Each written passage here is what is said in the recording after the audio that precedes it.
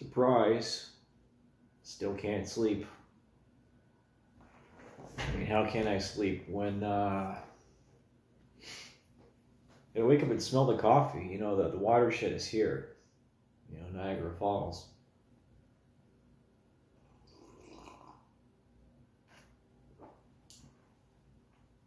We live in Canada under a communist-like rule now.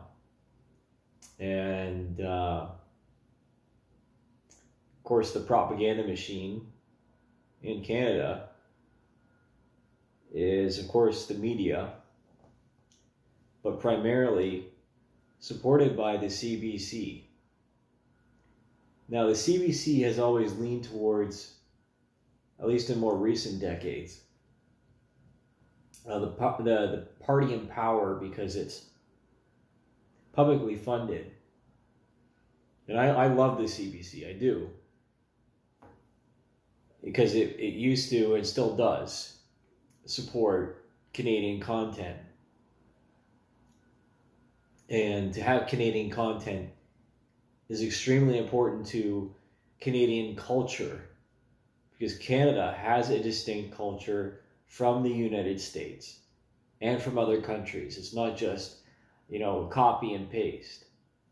We have our own traditions. We have our own language and idioms and accents. You know, it's not, you know, of course, then we have Quebec, which we would be all the lesser for if it wasn't there. What can I say? You know, and I'm reminded of some things, and obviously I've mentioned Ai Weiwei before, and why I see he's so important to the art world and to the world in general. And I remember watching the documentary about his life and his studio practice in China, and like around the time of the Olympics. Okay, so before the whole Chinese propaganda machine went into overdrive, and the Bird's Nest,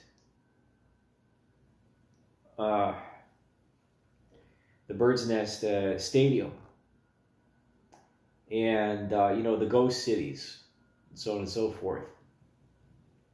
You know, the whole economic machine, before it was shown to be that the facade was just that. The facade of prosperous, communist, pseudo-capitalist China, with Shanghai being the economic trade center of its beating, thus being its beating heart, right? With Beijing being its throbbing gristle of a brain.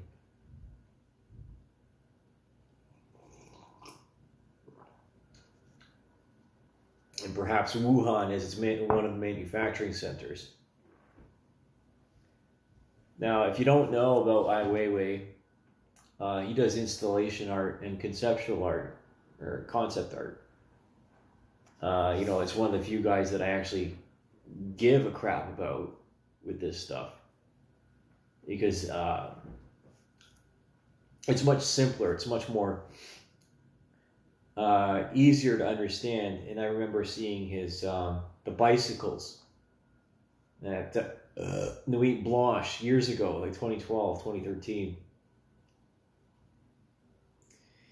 before my career in aviation went haywire. Let's put it like that. And through economic pressures and other family pressures or felt pressures, to make money and to thrive and find my own life.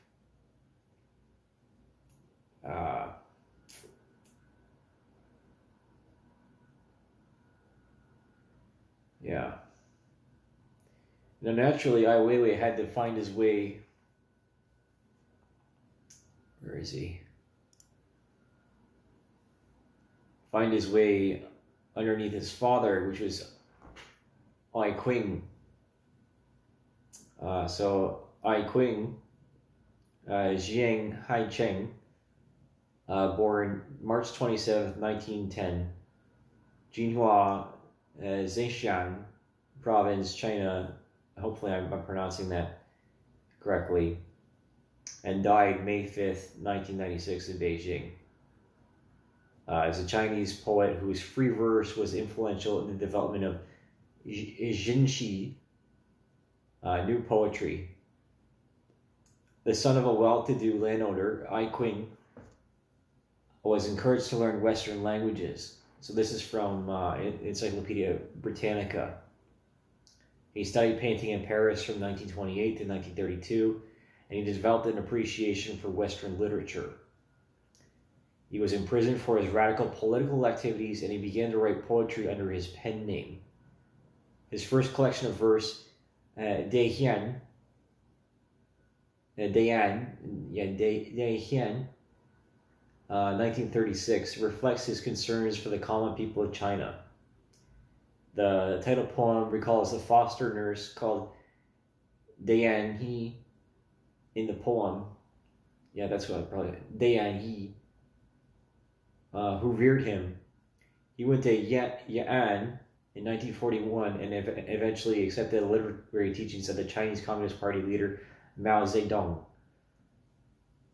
Ai Qing published a number of additional volumes in the 1940s, such as Guanyi, Wilderness, Jingtai Yang, 1940, Towards the Sun, and Baifang, 1942, North. An advocate of free expression and the role of the writer as a social critic, Ai Qing used simple languages and freestyle in creating his socially oriented poems. So I'll just keep reading this. After 49, Ai Qing served on various cultural communities, but in 1957 he was officially censured as a rightist for criticizing the communist regime. He remained silent for 21 years and was interned in labor camps in Heilongjiang and Zhejiang. He began writing again in 1978, publishing books such as Guli Lai De Ge, Song of Returning. Selected Poems of Ai Qing was published in 1982, and his entire oeuvre was published as Ai Qing Guanji, the complete works of Ai Qing in 1991. Ai Qing's son, Ai Weiwei, 1940-1957, was noted artist and also an activist. So, you know,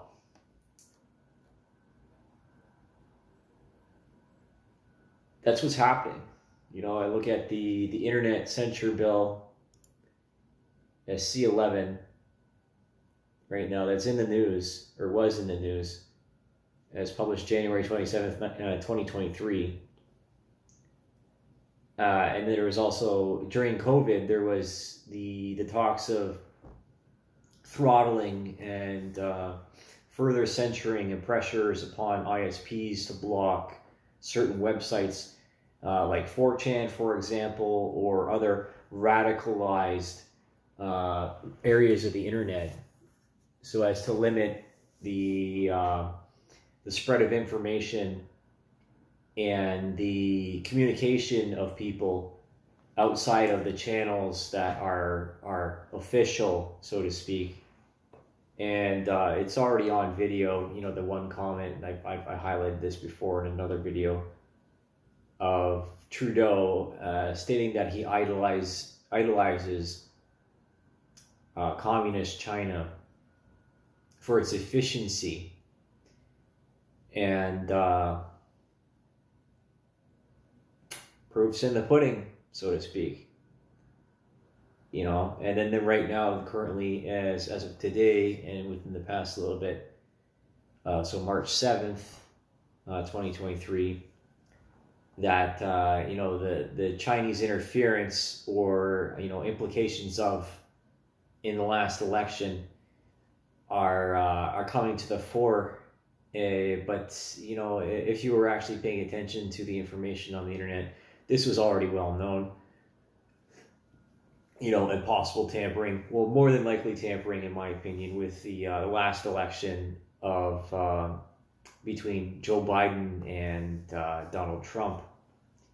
Especially with the precursor information, say like the Benghazi files or what was on Hunter Biden's laptop, et cetera, et cetera, et cetera.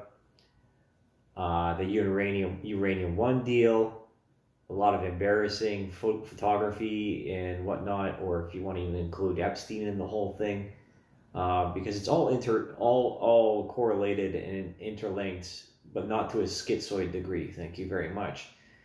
There's only so much information that I have.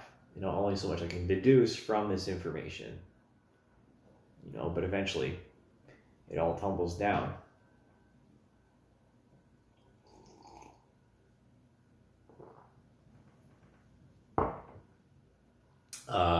What about Yahoo? Was Yahoo purchased by Chinese?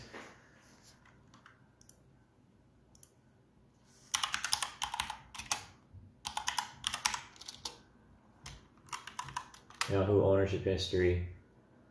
Owned by Verizon since 2017.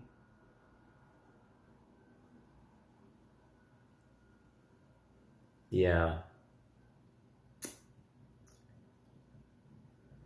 Whatever. One of the other influences to the current Canadian political landscape, and I've said this in another video, was Michael Korvig and Michael Spavor being political prisoners within China, and they weren't released until the Meng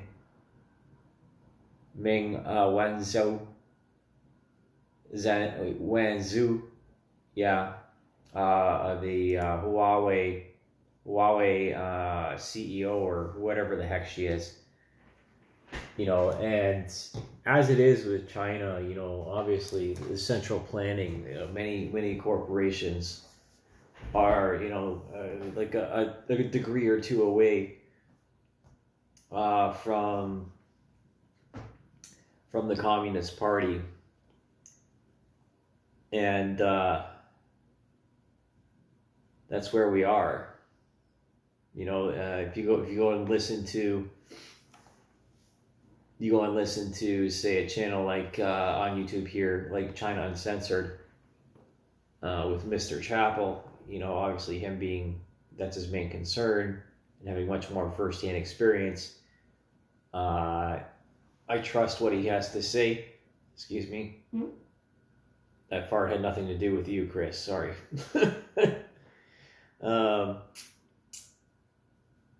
But like, the reason why I mention Ai Weiwei, and again the bicycles, and I think about the clay pots, the large clay pots that he was manufacturing in the documentary, and then also the sunflower seeds. It's something that it has obviously it's a commentary on poverty and a loss of identity, because you're forced into this fight, flight, or freeze living, right? And the identity is erased in order to become compliant to the state. Right? No ownership, right? And there's what that one video, what's it, the most depressing place on earth, and it's a steel mill. It's one of the largest in the entire world, and the trains play "It's a Small World After All, it's a small world after all, it's a small world after all, da da da da da da da." It's just dystopic. Goodness Lord. Now, obviously, it's about 7 o'clock right now. I just did that short video beforehand about whatever. Just a reminder that this is a current article. Well, current enough. December 12th, Apple made China the backbone of its iPhone assembly. Shifting away could take years. And so what got us into this mess is obviously bankers. You know, it's one of the all consuming, motivating organizations as to why we go to war, right? They're the ones that, if there's no funding, there's no war. And you know, again, not to pick on Jews or anyone religion in particular, because you know there's Christians in China as well as there's Jews and there's Buddhists and Taoists and so on and so forth. But you can't ignore the legacy of the Rothschild family, you know, and you can't ignore the debt trap that happens, and you know, baiting people's ambition in order to compete on a world scale, to take on larger opponents, so to speak. And China's faltering, obviously, after you know, their censorship is well known, and you know, their aggression and their tactics against Taiwan is well known, and then as it was against Hong Kong previously, you know, how those protests happened in 2019 before COVID came through, and then the treatment of Chinese people during COVID, you know, welding people inside their buildings, you know, just absolutely terrible. You know, the zero COVID policy, allowing people to starve inside their own apartment buildings, not letting them out, you know, completely off the rails, you know, exterminator level bugmen, so to speak, as offensive as that is. And I know people as missionaries in China,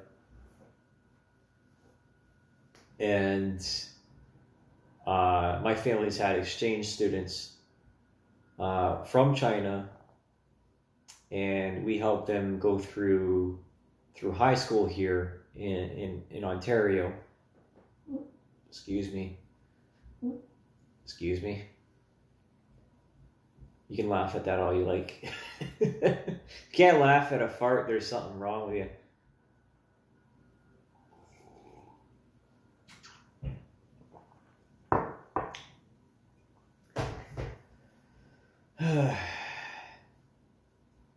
Like, my family's had numerous exchange students over the years. So where I'm going with this is that you know, there's more than enough comparison and reason to support this encroaching authoritarian communist dictatorship that is being supported. You know, and I this is probably going to be a controversial opinion based on observation, but you know, more than likely Hitler didn't want to go to war. He didn't want to go to war, but the banking system was leveraging him to, it was either okay, so we call in France to invade, or Britain, or you take on Poland. You know, if you don't take on Poland and then Czechoslovakia, then that's what's going to happen. You know, because they had the golds, and he who has the gold makes the rules. And as I said, you know, the seven Rothschild's children were sent across Europe and worked their way into the very top levels of society. And if you remember correctly, the short story of course, Germany before the Second World War was the absolute depression after the Treaty of Versailles.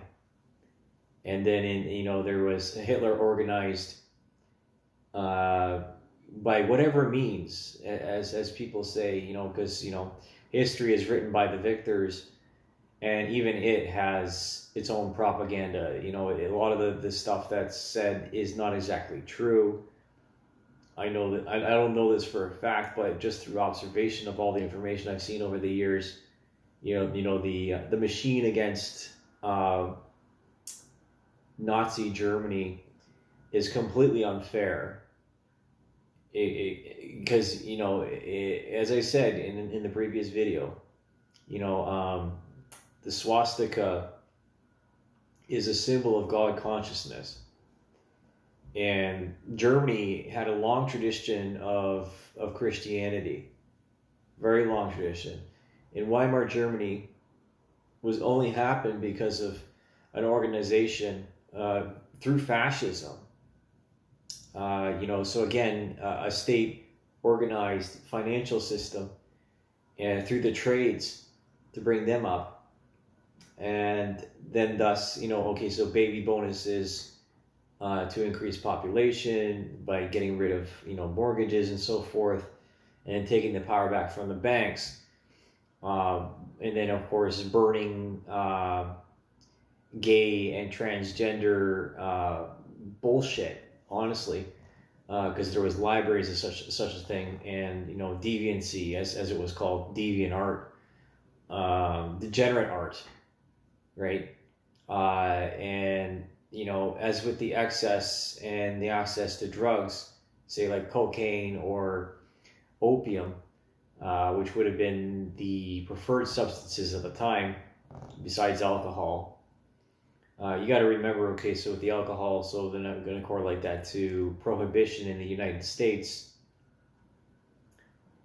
And also conversely, well, not directly correlated, the United States during its isolation years was fascist. Let's not forget that. And there's people on YouTube here that have done lots of research about this. And it's, obviously its memory holds so that we forget through this repetitious 30 to a minute, 15 to a minute and a half long attention span that's been, popularized by TikTok. Because TikTok is Chinese propaganda. It is a demonstration of technological ability, and that's another means, propaganda doesn't have to be art or video or, the weaponized art in general. It can be the demonstration via technology or people, right? You think about going further. It's well known now, and it's finally coming around because the institutional machine of bureaucracy grinds to a halt in the Senate of the Roman Forum. Because that's like the model of the republic, right? The United States of America is a republic.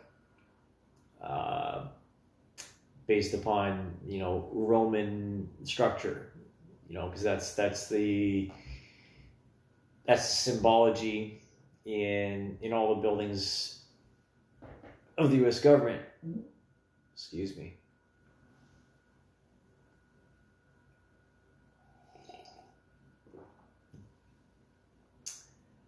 Let's see.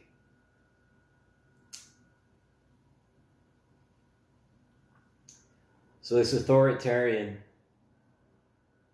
technological oppression, which encourages us to forget about the history. I bet you if you walked up to someone, they wouldn't even know who Ai Weiwei is anymore. Just someone on the street, like, Ai Wei who, right? How's he important? Well, his work, as I said before, is about oppression and the loss of identity in the face of communist rule. Because, you know, okay, so you look at the documentary and you're just sitting there, and all of his studio workers are taking these clay sunflower seeds and painting the stripes on them. You know, and you think about the manufacturing centers of China. And if you ever watch, these are great films. What's it?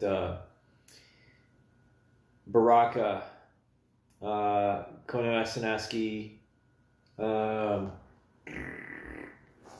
let's see, remember his name.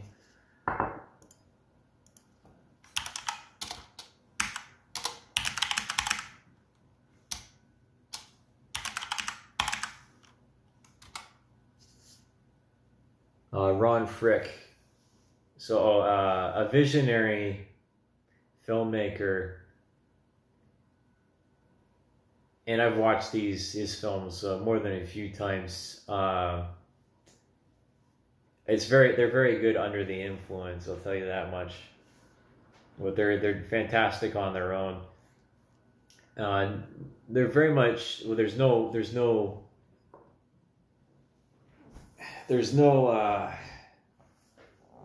dialogue in them. It's all visual language and symbology.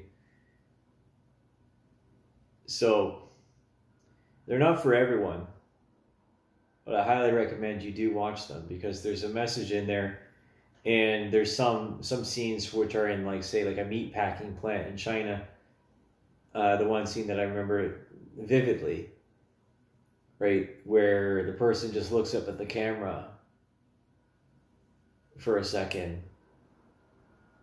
and then goes back to work, right? Just another robot in the machine.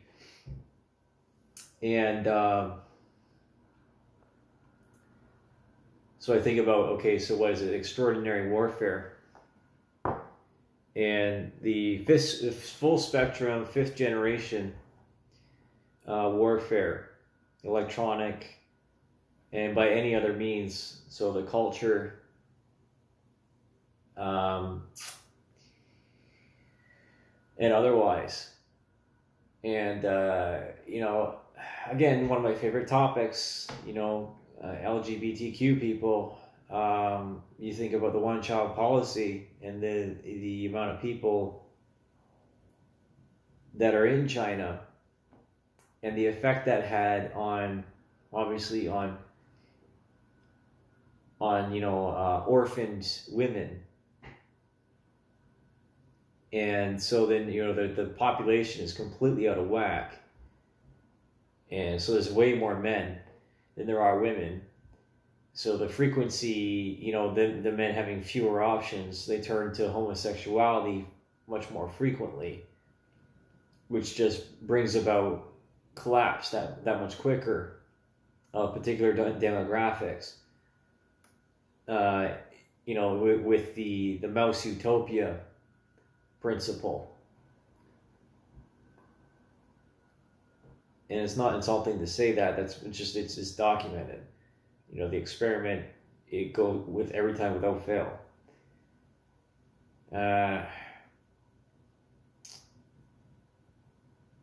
It's not that I'm running out of steam.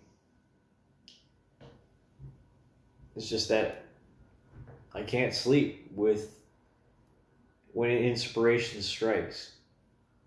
And you think about this, and again, obviously I don't want to sit here in front of a computer anymore and just watch it all happen. You know, you see things on the internet that really affect you after a while. And there's this thing out there that says that there's no more true Chinese people. They've all been overrun by a demographic of mongrels, so people from Mongolia and elsewhere. I can't tell you exactly, But then you see the lack of care for safety and value of human life, and the frequency. You know, people get killed on the street there, and it's just like, oh, whatever. You know, numerous gifts.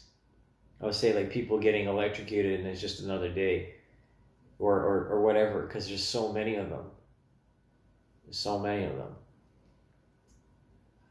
Like, everyone there is replaceable. And having been through contracting and my knowledge about aviation here in Canada, and watching the same thing happen, you know, these people that get imported from all across the world for working visas, and they'll basically work for nothing because it's the best thing that they've ever had. And then they get manipulated into these contracts, like working contracts, like those people that helped build Dubai, because Dubai was built on slave labor. It was. I remember reading an article about that. What was it? People from Myanmar and so forth were in labor camps, and they buy from the company store, and the terrible living conditions, like hundreds of people per trailer, you know, large trailers, large centers like barracks and so forth. Little to no privacy. Obviously, I prize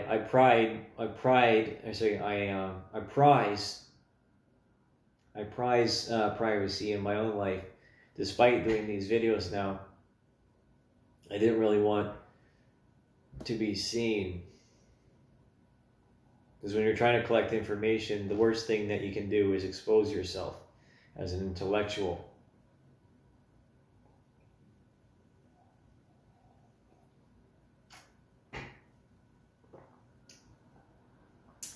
And it's a lot easier to track people now than you think it is. You know, despite, you know, the social credit score that China has, we have something similar with credit cards, you know, financial credit, and the debt system, the debt slavery. You know, because that's what happens to students here in North America immediately, because, you know, the debt-free graduate doesn't exist anymore because of the inflation, the cost of living, and the speculation, and the whole thing gone awry.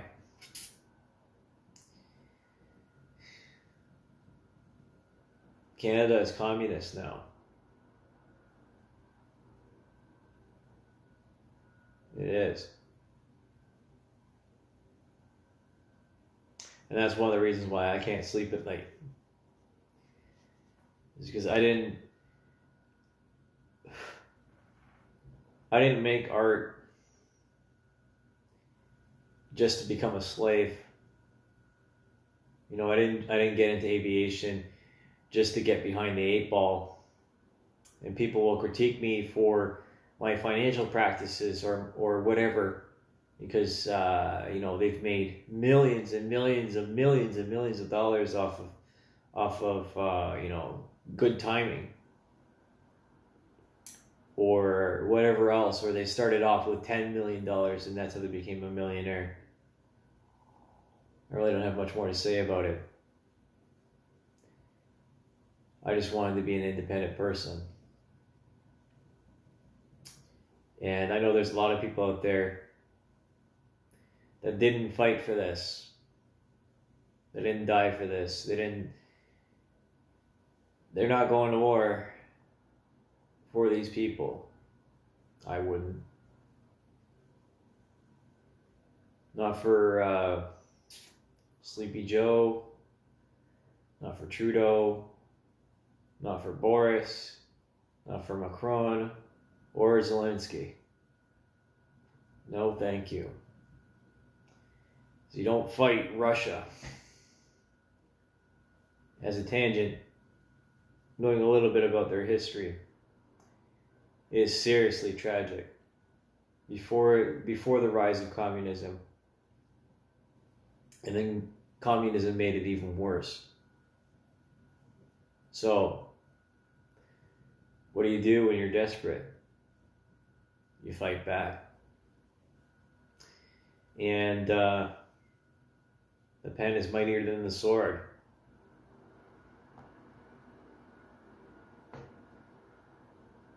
See you soon. Damn it.